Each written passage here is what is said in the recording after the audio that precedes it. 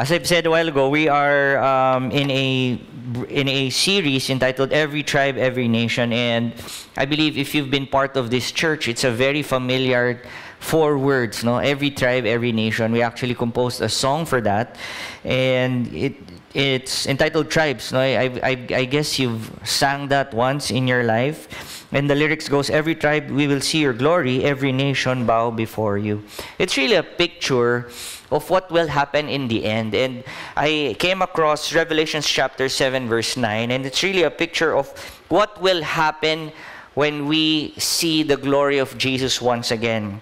And I'd like to read that. It's 2 verses. It says, after this I looked, and behold, a great multitude that no one could number, from every nation, from all tribes and people and languages, standing before the throne and before the Lamb, clothed in white robes, with palm branches in their hands, and crying out with a loud voice, salvation belongs to our God who sits on the throne and to the Lamb. It's a picture of people worshiping God regardless from where you are, your race, wherever you've been, your roots. It's a picture of the goodness of God in the end. And I believe that's the reason why we celebrate His goodness, because we know that there is the hope of that future. But even as we anticipate the coming of the Lord, as we are still here, there's still work to be done. And so that's why as a church, Victory has been established, or it has been started by missionaries coming to visit us in 1984. If you've been, I guess a lot of you were not yet born at that age, no? 1980. Sino yung mga 1984 pinanganak forward? Tama ba yung English ko? Meron ba? Babata, no? Sino yung 1905? Nandito na, no? Yung parang kinukuha na tayo ng lupa pero faithful si Lord, no? And I know, I feel that way sometimes. No? But in the beginning, there were Americans who visited this nation and decided to plant a church in New Belt. And ever since that time, we already held on to that, no? That we are planted from another nation, and now we have been sending people to other nations. That's who we really are.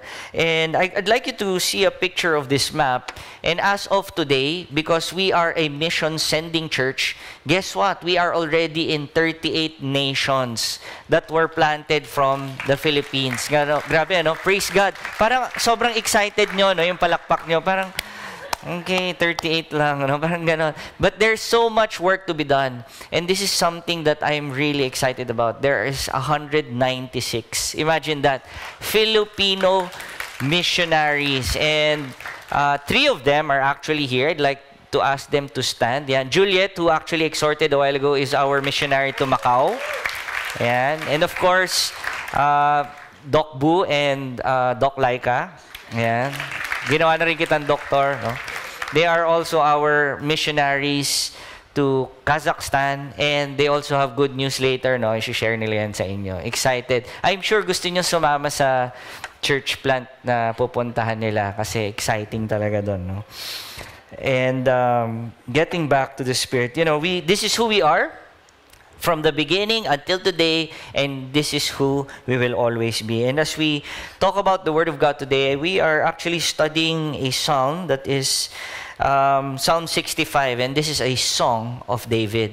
And the title of this psalm is, O God of our salvation. And he gives us a picture of what it is for him as he knows who his God is. Psalm 65 verse 1 to 8. Let me read that. Praise is due to you, O God, in Zion, and to you shall vows be performed. O you who hear prayer, to you shall all flesh come. When iniquities prevail against me, you atone for our transgressions. Blessed is the one you chose and bring near to dwell in your courts. We shall be satisfied with goodness of your house, the holiness of your temple. By awesome deeds you answer us with righteousness, O God of our salvation, the hope of all the ends of the earth and of the farthest seas, the one who is by his strength established the mountains, being girded with the might, who stills the roaring of seas and the roaring of their waves, the tumult of the people, so that those who dwell at the ends of the earth are in awe at your signs. You make the going out of the morning and the evening to shout for joy.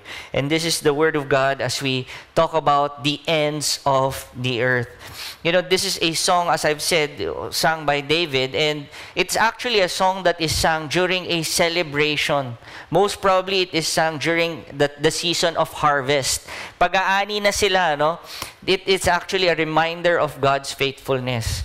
If you have, how many of you are plantitos and plantitas? Meron bang mga natutong mag-plant dito? What? Yeah, no, two. Yeah, actually, ito, hindi na to plantito. Si Tito Rico, master, ano na to eh, hardinero, no? Yung mga pinaplant niya, yung anong tawag doon? Dahon. Parang pamaypay, no? You know, when you plant, we know this, that we water it, we put the seed, we water it, but we know also that it's not up to us for it to grow. It needs what? It needs sunlight, you know? And just like that, no, as the people of God celebrate this song, it's actually a reminder that even though they are faithful in planting, in watering, they know that it is only God who can make things grow. And so, it is a declaration of the faithfulness of God. And this is, I like you to see verse 1. It says, "Praise is due to you, O God." It's a thanksgiving to the holy and mighty, all-powerful God. It's a a lot of the songs today are about us. No? Napansin niyo ba yun? The songs that we sing now are about us, not the worship songs, because it elevates who we are, what we feel, and that's all good. But at the same time, there are songs that remove us from the picture. Worship songs will allow us to go back to who is really in charge. It says, "Praise is due to you, O God." Verse 6, "The one who is by his strength established the mountains." He talks about the account of creation, the one who is all-powerful, who created everything. And we know this, David's declaration, that there is an all-powerful God of all the ends of the earth and to the farthest seas. This is his emphasis in this song. Imagine, no? During those times, King David's time, they were the chosen people. But at the same time, he knows that yes, he is my God, sabi ni David, but I know he is also the God of all. Even the people who don't know God, he is still the God of all. This Yahweh is the one who is the God of all. And that is comforting. Because we have to accept this fact that the God that we worship is also the God of those who don't know Him yet. Minsan, no, we feel like we live in this bubble na nandito na lang tayo. We move in the circles of God's people. And that's why, sometimes, when we pray for others, ang question natin is, maririnig kaya ni Lord yung prayer? Eh, hindi naman niya kilala si Lord. When our office mates would go to us and ask us, "Pag-pray mo naman ako." And sometimes we respond, "Pag-pray kita, pero hindi mo naman, dapat kilala mo muna si Lord." And I'd like us to talk about this word because this is actually an assurance that our God is also their God. That our prayer is one day, they will also declare that He is their God. Ito po ang ating pinagdadasal, no? Yesterday, I was with a few kids. We were going through Purple Book. And as you know, no, high schoolers, new believers, I was asking them, do you have all of us have two sets of friends. Alam niyo ba yun? Meron tayong two sets of friends. Reality to. Meron tayong church friends. So, meron ba kayong church friends? Sabi ng iba, wala pa. But I pray that magkaroon kayo. No, we live in this bubble that we have church friends. These are all, I have friends. But there are also friends who don't know Jesus. And a lot of us grew up this way. Ang dami ko pong kaibigan, no? Makaibigan po ako, mabarkada po ako. Kung pwede ko lang kayong i-add lahat sa Facebook, gagawin ko. No, ganun to yung by nature. And a lot of times we think that we cannot spend time with these friends anymore. We can only spend time with these friends. What's my point? I was encouraging the kids. The goal is to have one set of friends. Sabi na, paano? That all will come to know Christ. That we will bring these people to the saving knowledge of Christ. And as we get into the Word, no, as we have that image of God is the God of the ends of the earth, no matter how far, the Lord is still in reach. No? And so, just a few things that I want to talk about. The description of the nature of God according to David. In verse 2, he says, you who hear prayers, to you shall all flesh come. And so the question is, are we listening? No? That is the most common question my wife asks. Natanong naman, sino yung mga mister dito tinanong kayo recently, kagabi lang, no? Nakikinig ka ba? Meron bang gano'n? Lord, ako lang talaga ang masamang klaseng husband dito, no? Mababait po talaga lahat ng tao. Ito si Charles, alam ko, mabait talaga. Ayan, natatawa. Diba? Parang kagabi, no, I was doing something, and what am I doing? I was on Facebook. No? May sinabi si Pam once. Okay. 2. Third. Saya, nakikinig ka ba? Oh! There are times, nakakonsensya ako. There are times na meron siyang trick question. Ano sinabi ko? Grabe, dinadoubt mo yung... Ano ka sinabi ko? Grabe ka, dinadoubt mo. Ano ka sinabi ko? Grabe ka, wala kang tiwala sa akin. Hindi ko talaga narinig, no? Parang gumagano. Meron bang ganon? Meron? Okay, di ba? Lahat tayo, no? And I like that when we go to church, we intently listen to the Lord. But at the same time, there are a lot of distractions. No? Sometimes it's the phone, so we are all distracted. Listening. And for those who are married, you will really understand that listening is beyond the words. Actually, it's also the body language that we do. No? Galit ka? Hindi Grabe. No, that's listening. And if there's something that I've noticed in this day and age, social media is actually an indicator that a lot of people want to be listened to. Cries for help, a rant, a post, a tweet. So if you have Twitter, please follow Pastor Bojo. Everyone has something to say. Yan po ang reality ng mundo natin. We all have something to say. And everyone has an opinion, everyone has a concern, and everyone has feelings, right? The problem is, it's a very noisy world. Sabay-sabay po lahat nagsasalita. No? We don't know how it works. Some choose to voice it out. So, nangyari, palakasan ng boses. And some to just choose to keep quiet. Hindi lang magsasalita. But this is the reality. Everyone wants to be heard. I want to be heard. Especially with my concerns. But I want to encourage you today. If you feel like nobody is listening, if you feel like nobody is concerned about what's on your mind, the Bible says, "Oh Lord, you hear us." And I'd like to encourage you, the Lord doesn't just hear prayers. The Lord hears everything. Ganon si Lord, no? And that's His ability to be present everywhere. He hears all the small things and all the big things. He hears all the concerns and He knows it all. And that is the truth. Our cries for help, God hears that. Our desperation, God knows that. Even though you don't say it verbally. Alam niyo ba yun? Pag iniisip pa lang ng mind nyo, no, alam na ni Lord yun. God knows. And that is very important for us to acknowledge. I hope you know that. No? This is one of the basic natures of the Lord. He knows and He hears everything. God hears. He says, "To you shall all flesh come." The second part of verse 2. And this is amazing truth about God. God hears us even though if we don't know Him yet. Naririnig tayo ni Lord and He brings us to Him closely.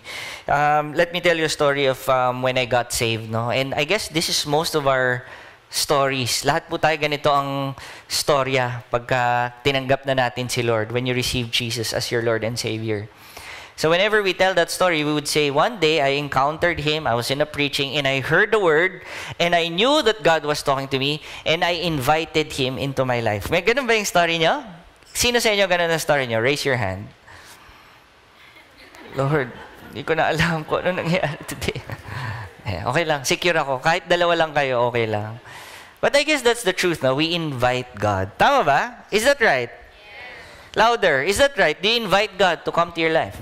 Yes. Okay. But the reality, it's wrong. Sabi nyo, kaya ayokong sumasagot eh. Si pastor, ang labo kausap eh. And so the concept of inviting God in our lives is the reality that we know, Lord, I invite you, I want you to be my Lord and Savior. But you have to understand, when the Bible says, to you shall all flesh come, it is God who draws us in. It is God who invites us first. And so in my desperation in looking for a Savior during the time when I met Christ in 2020, in 2001, the day that I invited Christ in 2001, He actually invited me to Him way, way before that. It's God who draws us close. The groans of our heart without saying, Lord, help me. You know, there are a lot of times before meeting Christ, ganito ang mga groans ng buhay natin. Ayoko na mangyari sa akin to. Sana makaalis ako sa sitwasyon na to. In those prayers, even without addressing God, God knows what you need.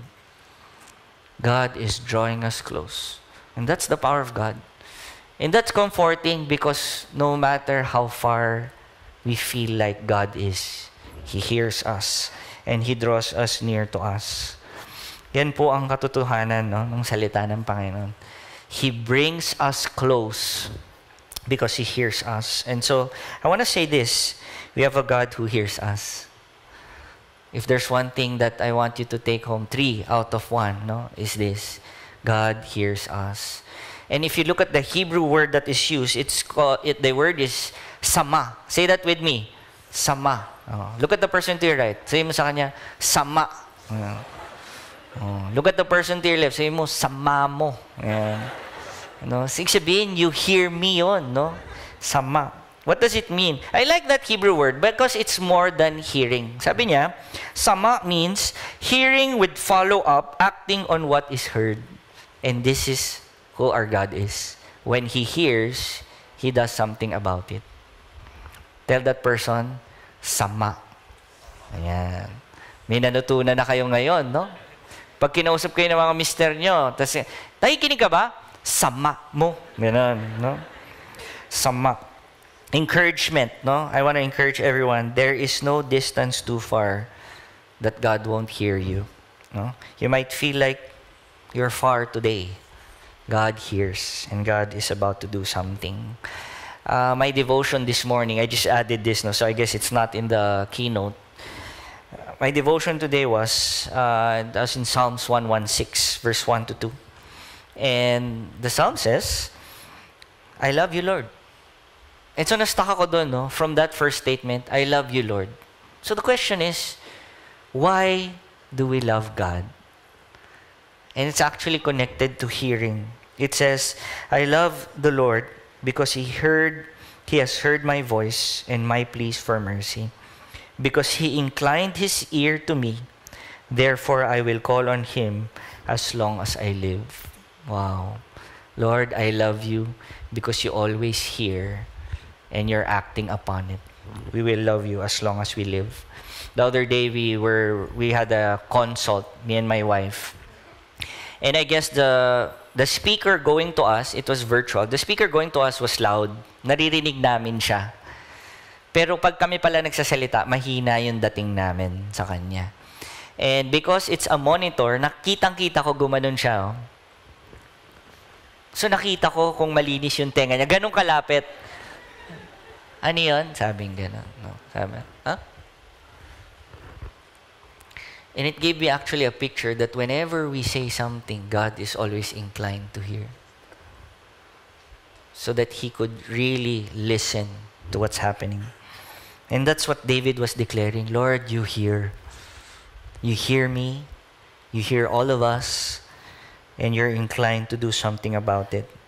And so, as He hears us, as you continue, it says, verse 3, when our iniquities prevail against me, you atone for our transgressions. When our sin wins against us, the Bible says, we are forgiven by God. Imagine that. And that is His declaration that the Lord we have is our Savior. Iniquities or sin, we can never win against. A lot of times we feel like there's a balance sheet in our lives. Oh, I did wrong today. I need to do something right so that I can balance it out. The truth is, we will always be in the losing end. The Bible says, for all have sinned and fall short of the glory of God. And we are all sinners. No, if there's one thing that God sees in us, that we are all equal, regardless if they know Jesus or not, it's that we are all sinners. The other day, I've been really focusing a lot of time in learning who Queen Elizabeth is. Marami bang nag-YouTube ngayon lately because of her passing, no? Parang the other day, I was learning about why is it called Prince of Wales. So sabi ko, yung mga Wales ba? So part pala lang. Anyway, so I've been learning a lot about Queen, the royal family, the monarch. I was so amazed. And the reason why I'm sharing this is we can learn so much about someone, but unless we know that person personally, that's different, right? Pag kilala mo talaga yung Queen, iba. But nevertheless, God knows us. We might not know Him. There are countries that don't know and don't have an idea of who Jesus is. A good example actually is Macau. When we were there, we had a briefing. One of the pastors there was saying, alam mo dito, pag sinabi mong, can I share Jesus to you? There were feedback or replies that, ano yun? What is that? No? Is that a burger? As in, alien ang Jesus sa kanila. We live in a world where we know Jesus.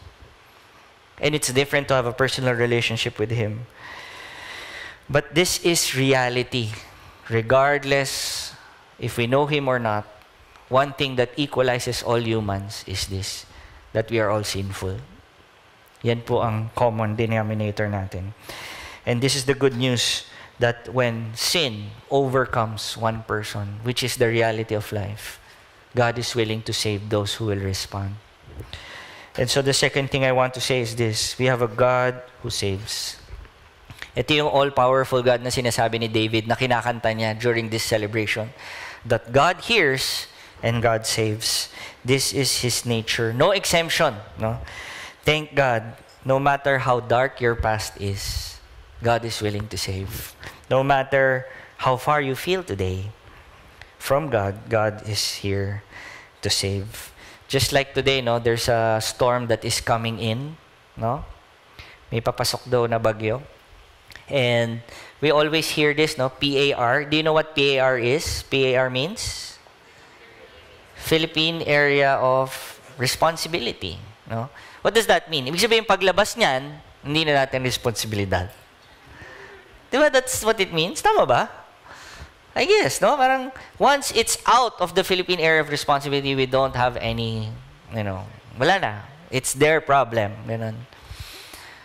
But in God's terms, He will always be responsible for us. No? Regardless of where you are in this world. And so, ang question na lang sa atin is, how is our internal radar when it comes to salvation for others? A lot of times, we feel like there are people who are not, mali ata yung English ko, no? Yung hindi na kayang masave ni Lord. Meron ba kayong, ay Lord, hindi mo na, etong kaibigan ko, imposible na tong masave eh. Kasi iba na to eh. No? Ibang klase to. Dapat hindi imposible na tong masave.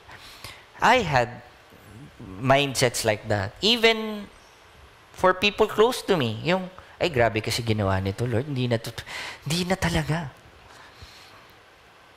But I guess that's our image of who God is. But the right image of God is no one is far from the Lord that He cannot save. If we are here, then God can save everyone. No? Look at the person to your right. No? Look at the person to your left. No? Mukha bang dapat isave? Ng upuan? We are all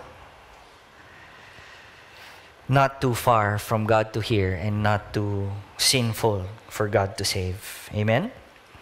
He says, by awesome deeds you answer us with righteousness, O God of our Savior. That's verse 5. Awesome deeds. When God moves in our lives, not only can He save us, from our sin, but He can actually save us in situations in our lives. Pag sinabing awesome deeds, no, you will know that it is only God who can do something. And so let me tell you a story about Nadir. You know, Nadir is, and I actually am excited to share this because I met this man. No, he actually attended one of the services here that I was preaching at. It was the 5 o'clock or 7 p.m. I used to preach at that time. No? And so this is Nadir, the one in the red box. If you know Bishop Ferdy is all I think taller than me a little. And so Nadir is around 5'9". It's a tall guy, big guy, Muslim. No? And to be honest, when I saw him when I was preaching, I got scared. Natakot po ako when I was preaching. No? Parang, tas nandun lang siya. Kita nyo, di ba, ang haba nung balbas ni Nadir. No? Parang si Big D, bro. Hi, bro. No, parang, I saw him from this, he was there. And so, but I continued preaching. And so I thought he was just visiting, no? A Muslim guy, you know, that very big stature guy. But you know what? One day, when I saw him in class in our school, no, Every Nation. Sabi niya, I watched your preaching. He was already studying in the School of World Missions. He got saved in Victory Ortigas. One of the leaders actually just approached him. He was only here in the Philippines for business. He was here for a very short time. Somebody actually preached the gospel to Nadir from a very restricted Muslim nation. There are only few. Teka lang. Ne, tama. Oh. Yeah. So, it's from a very restricted nation. As in, if I could describe the nation, pag narinig yung word na Jesus, ganon. No? Talagang life and death tong situation. Okay? So, this man, as I've said, no, he actually read the Bible in 2 months, got baptized. And after his 1 year here, or 2 years in the Philippines, they now flew back to the nation, that Muslim nation that he was in. No? And so he planted the church there, he preached the gospel, all his family is now Christians. And this now gets interesting. This is actually a continuation of this story. So he now has 8 house churches in that nation, no? And 2 of those were started only this year. And so this is really a moving story. And so this is what happened. Nadir actually preached to an engineer.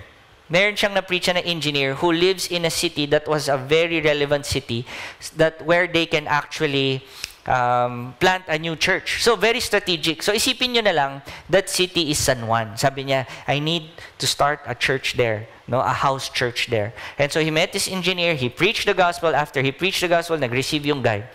And so, sabi niya, I'll visit you so that I can help you establish your house church. So, he now flew his family to this nation, San Juan. Let's just call it San Juan. And unfortunately, he got a call from this friend, this engineer. He said, sorry, I cannot meet you.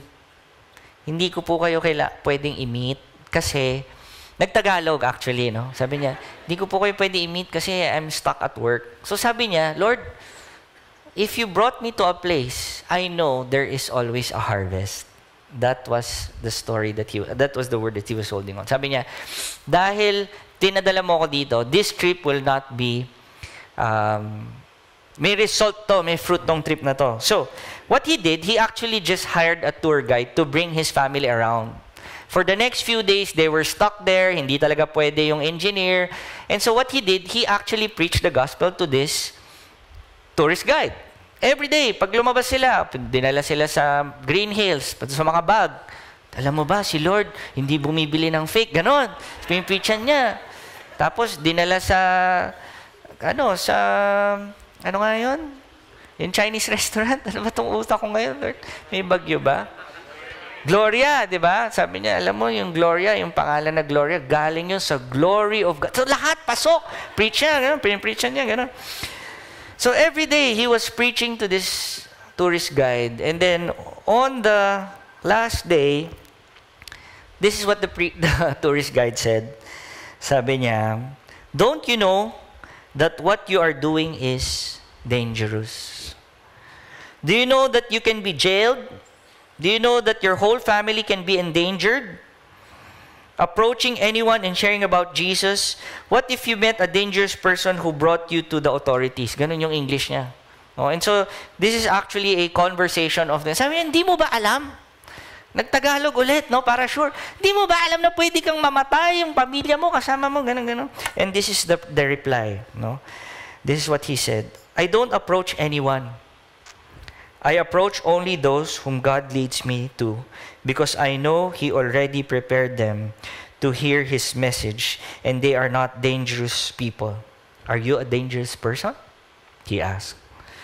And he asked again, are you going to tell the authorities what I'm doing? Hindi naman daw umimik. And that's why God led me to share this with you. Are you going to accept this message? And that was his last question. You know, on that day, where the tour guide dropped them off in the airport, he actually received Jesus Christ.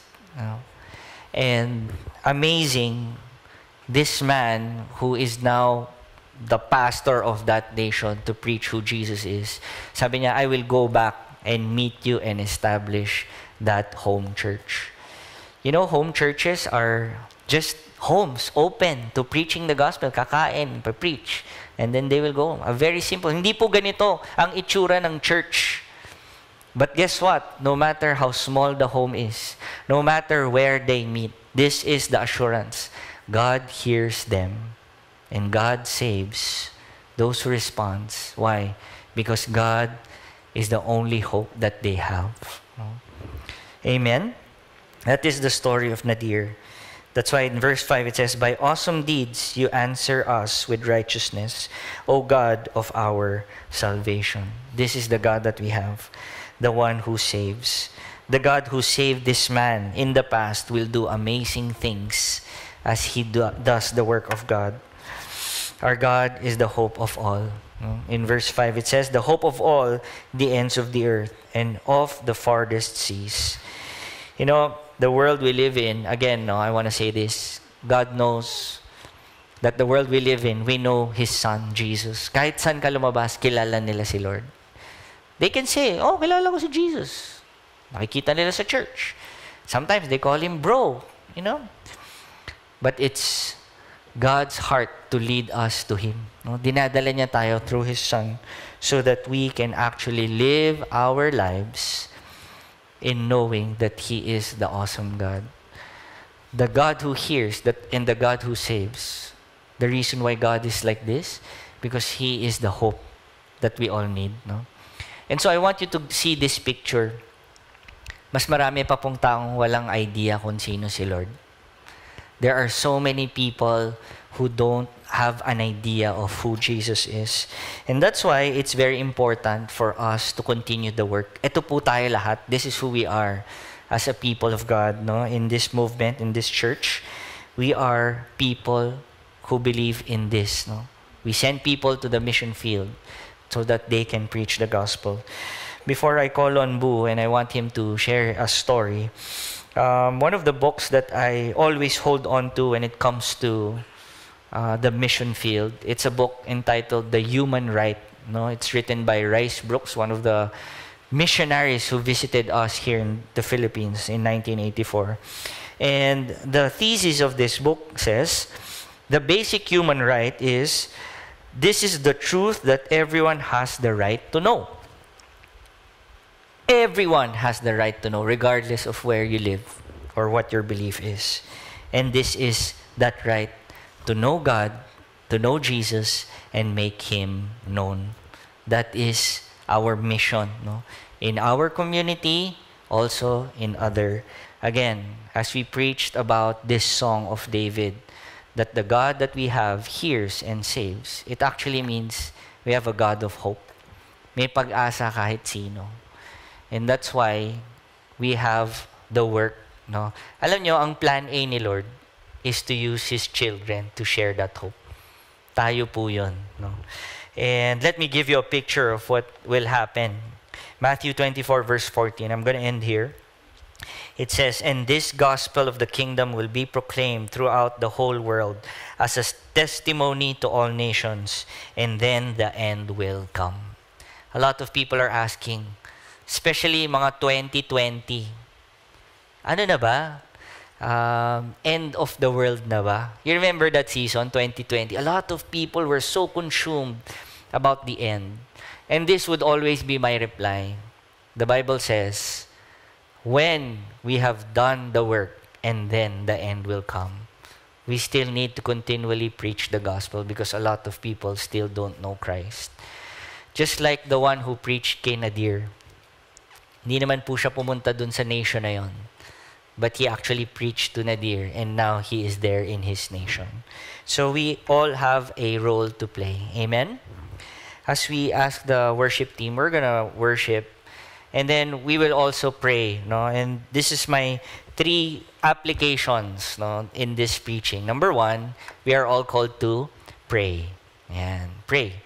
Pray for a nation. No? Commit to pray for a nation. Now, if you want to continually pray for Kazakhstan, we have missionaries in Macau. We also have missionaries.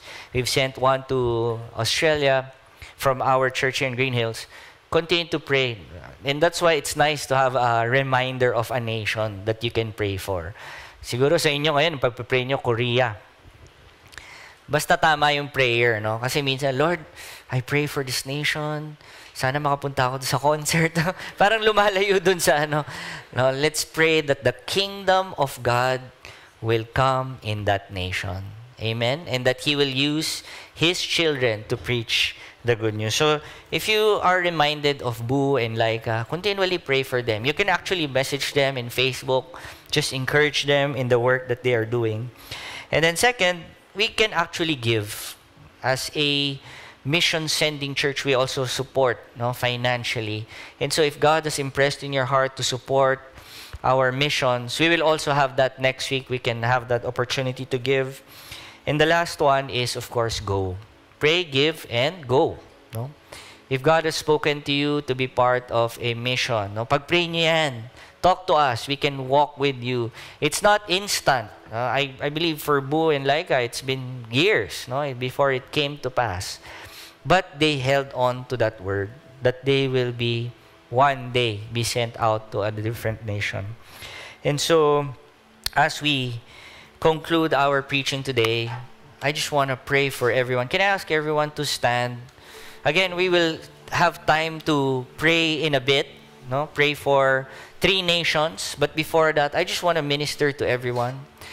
As we just close our eyes and allow God, allow His Spirit to be with us today. Lord, thank you for reminding all of us. Yes, we are inspired with the stories of what you are doing in other people, in other nations. But Lord, thank you for reminding us that you hear us. Naririnig mo kami, Lord. And so, Lord, in that truth, in that word, today, Lord God, we just want to be silent before you. We just want to be silent in front of you. We may not shout it, we might not utter it, but Lord, in the words from our minds to our hearts, Lord, hear our prayers today. Church, speak to God. Let's just take this moment of silence. Just speak to Him. Because God is reminding you, Anak, I hear you. Speak to Him about your concerns in business. Speak to Him about your concerns in your relationship, in your finances, in your career, in something that feels like parang it's dying, at an area of your life that seems like it's not fruitful, it's not growing. Speak to God today. Let's just take this moment of silence as we personally take time to say, Lord, hear my prayer. Oh, hi guys! Welcome to our Victory Greenhills YouTube channel. Now, if you are here, we hope that today's message will bless you, it'll encourage you, it'll speak life to you. But more than the message itself, we would like to encourage you to be part of our church community. And you can get connected through discipleship. And we want to invite you to be part of one of our victory groups. If you're interested, please do let us know. You can comment, you can message us, you can text us, whatever. Just let us know how you want to get connected so that we can plug you in. God bless you.